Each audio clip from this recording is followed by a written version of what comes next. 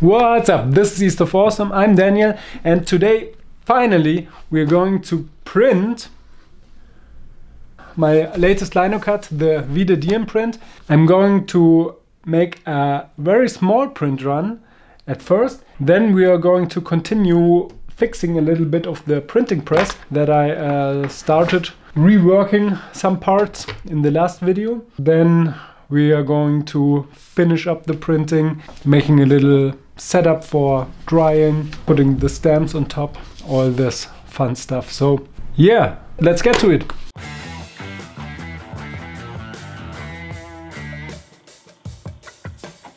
Let's start with cleaning a little bit.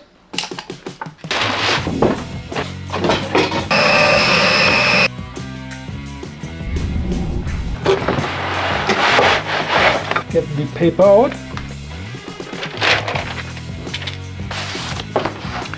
And let's get the other prints of the series as a reference. This paper. So I'm down to the last sheets, so I will probably only be able to have a small print run. 1, 2, can only print 6. That's unfortunate, but that means I have an excuse to visit the art store tomorrow, which is in itself always a good thing.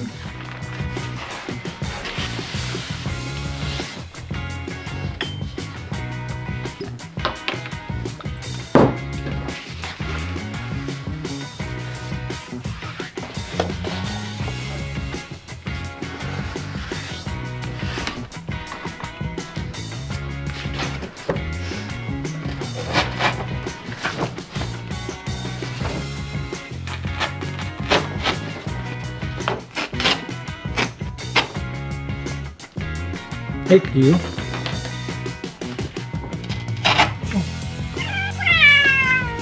Sorry. We don't walk on the prints. No, we don't do that. Right there is Titus, and she's mainly angry at him. So Yuki and Cleo are sisters, and they are the older ones, and this is Titus. He's the youngster. And they are more often than not very annoyed with him. So now we can make a reference sheet for the position on the print on the paper and put this under the transparent mat. We should probably put it in the middle of the paper. 333. 297 divided by 2.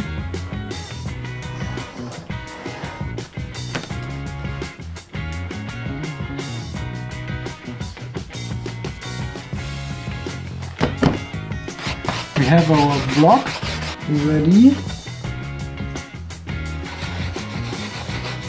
Still have to decide on the color, and I think I will just go with the brown from here. Have this as the first print in the center, and it is more a geometric piece, so it fits as a centerpiece, I think. And we have these with the figures on the sides with the similar color. I think that is going to be a nice series this way. We will need this as a color reference, and then clean this glass board.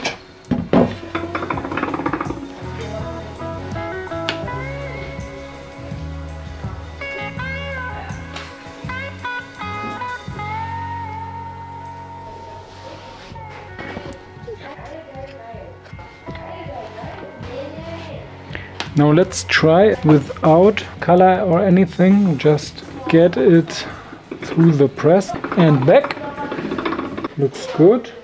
Already has an imprint without any pressure.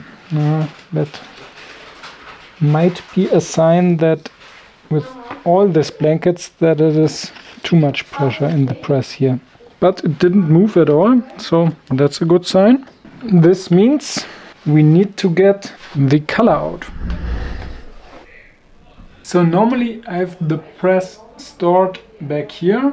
Now I need to move it out to be able to move this bigger print bed through there, of course.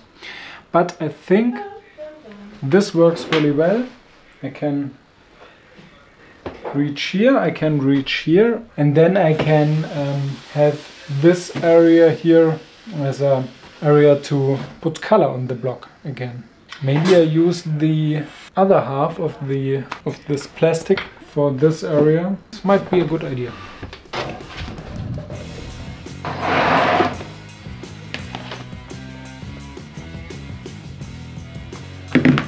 Here I stored a misprint. It's good, so we can also have a test print with the final paper.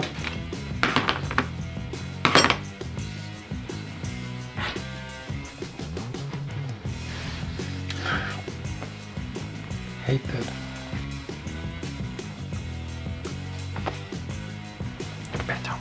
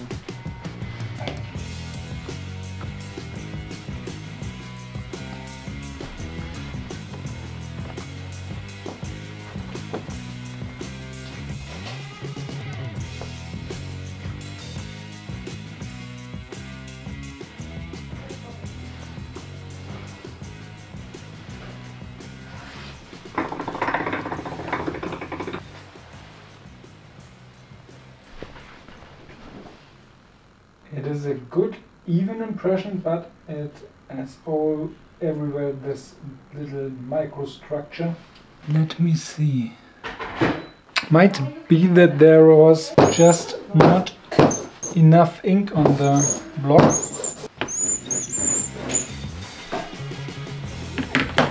Or is it just the paper?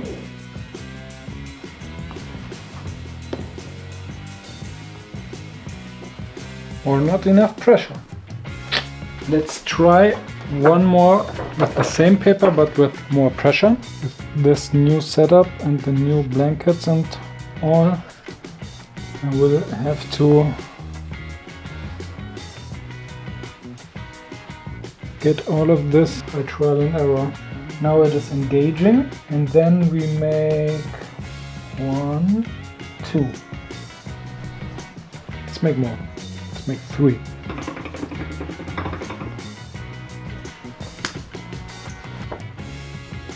Looks kinda cool, but more or less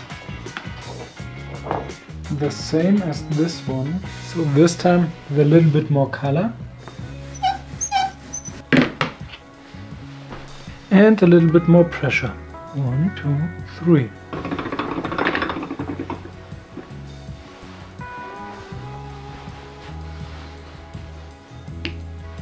Yeah, we're getting there. So this was the last one, and this is the new one.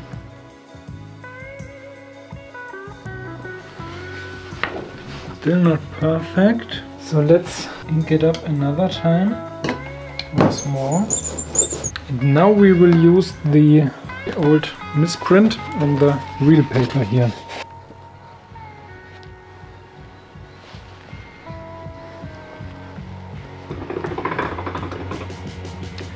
That's even worse.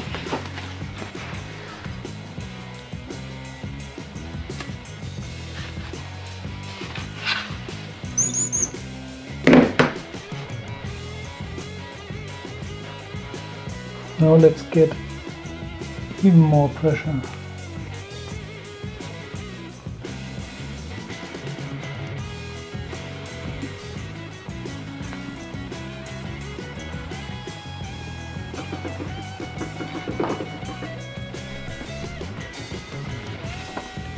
Yeah, that's it. Pressure makes the difference.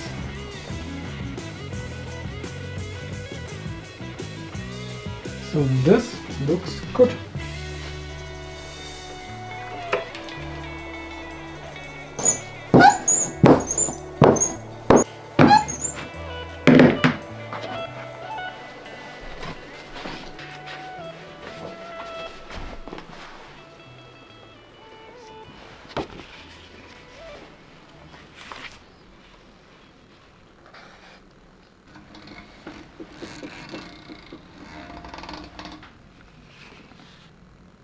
Now I gave it even more pressure, but it looks worse, and I think I simply don't have enough ink left, so it's too dry.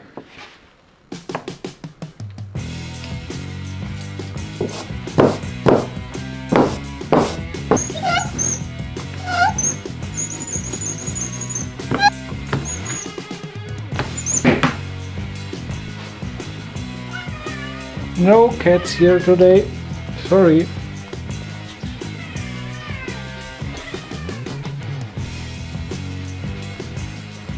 Better!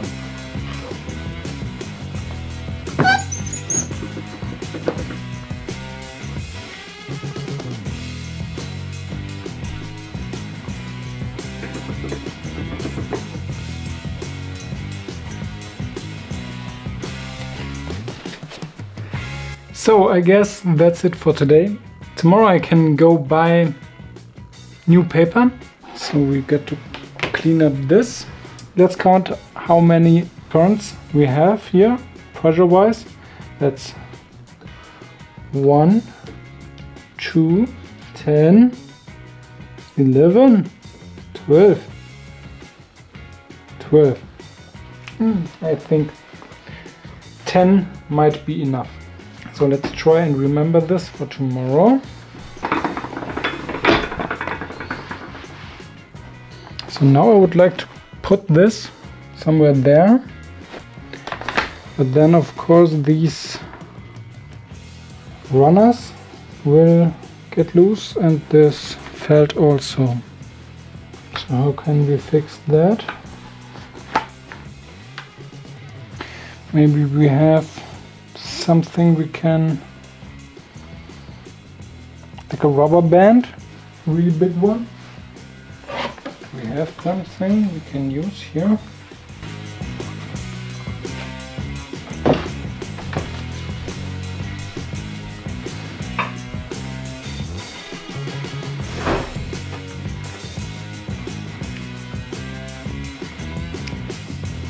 Yeah, that might work.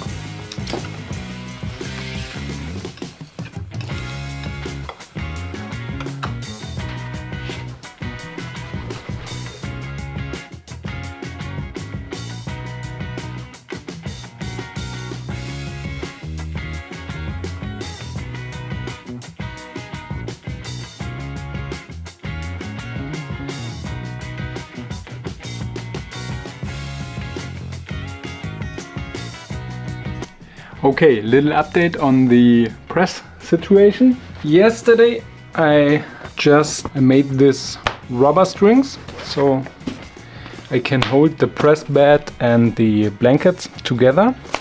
And also I fixed the lino runners here with just a little strip of double-sided tape onto this plastic sheet. That way I can just take the whole thing off without these runners jumping around. And if I want to print something where I don't want these runners because it is a different height, or I don't want any runners at all, then I think I can just get rid of this plastic sheet. The other thing that I was thinking about is with the length of this bed. It makes this downward slope even bigger than I would prefer it if it was a little bit straighter. What I want to try is to just turn around these shelves here. Then I have these here that are made for stability, so it won't go this way. We can use that.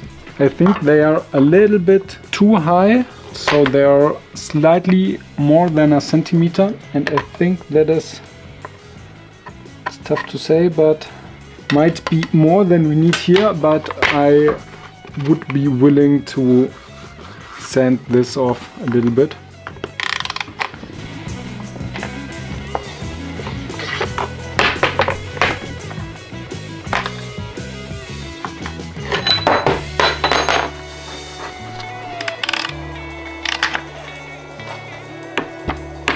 Sometimes you have to use your head to solve a problem, so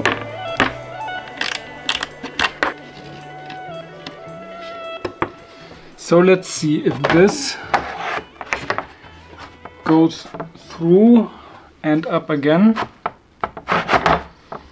Definitely bending the plate this way. So we should shave these off. I need to cut these roughly in half.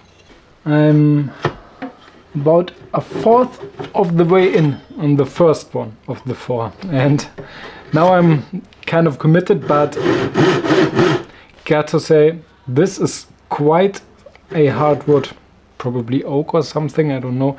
It is stained, but man, it takes a while.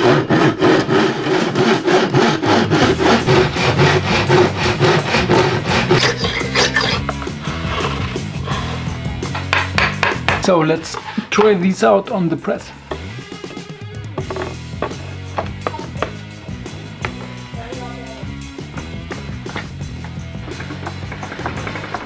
I think that's definitely much better.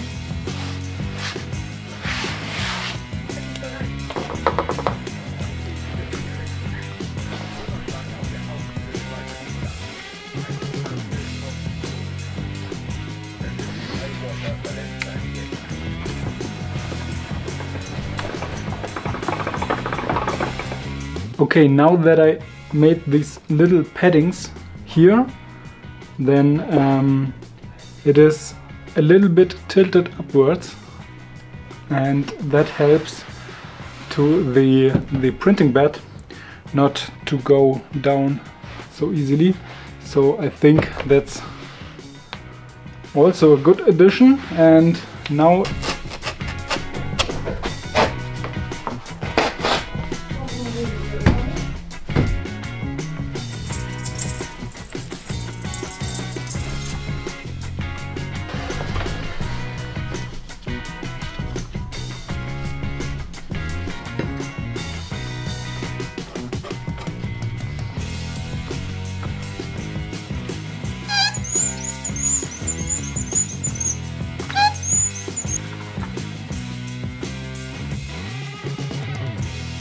one, 2, 9, 10.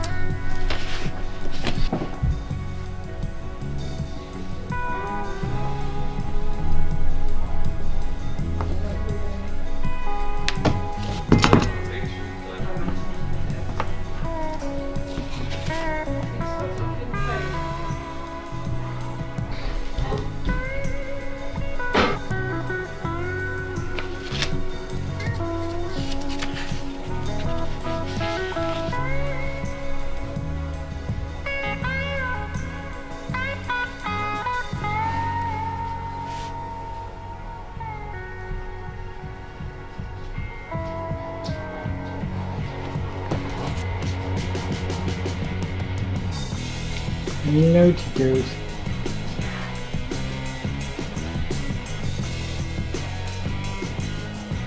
Don't walk on the place.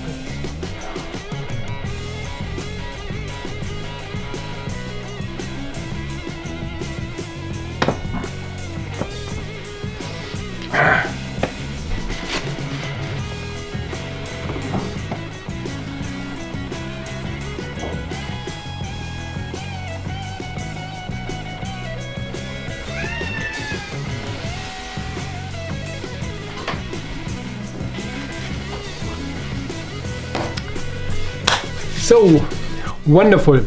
Now all that's left to do is to frame this print and find a place on the wall. We have the other two prints of the series here on top of each other, and I don't have any other space where I could fit 3 prints, so I think we will have to stack them on top of each other. I always try to find the picture frames in a store where they sell used stuff. I found this one, which is quite nice. So I think since the first one, the Memento Mori print, is the one that stands out a little bit because it's blue, I can use this one for this print and then use the white frames for the 2 brown prints, for the Tempus Fugit and the new Vide Diem print. Right, looks good.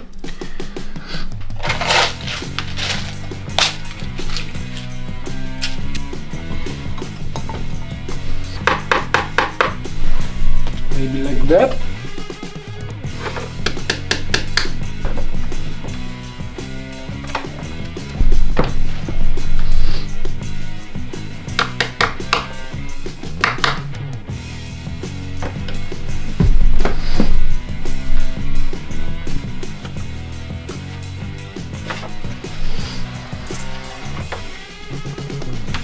Alright, so that's it. I think these are good for the moment as they are. Yeah, quite happy with how it turned out. This piece took me so long and spent so much time with it. It's a good feeling of having it done, but also looking at it from a little bit of a distance now. I'm quite proud of this print. I've spent a lot of time with carving and illustrating these details, but also with planning the values around the figure and the light and the dark spots, and having this darker frame with the glowing light center and this dark figure in the middle. Also the elements that happened to make it into the final artwork. I'm happy with this, and it feels good having it done. So of course, if you want to get one of these, you can head over to eastofawesome.com. I'll put a link in the description, of course, and you can order one of these or one of the other prints. I will definitely make them also available as a set. And thanks for sticking with me to the end of this long journey. I've learned a lot again, and if you liked the video, please do me a favor and have a wonderful day, and perhaps eat some ice cream today. See you soon.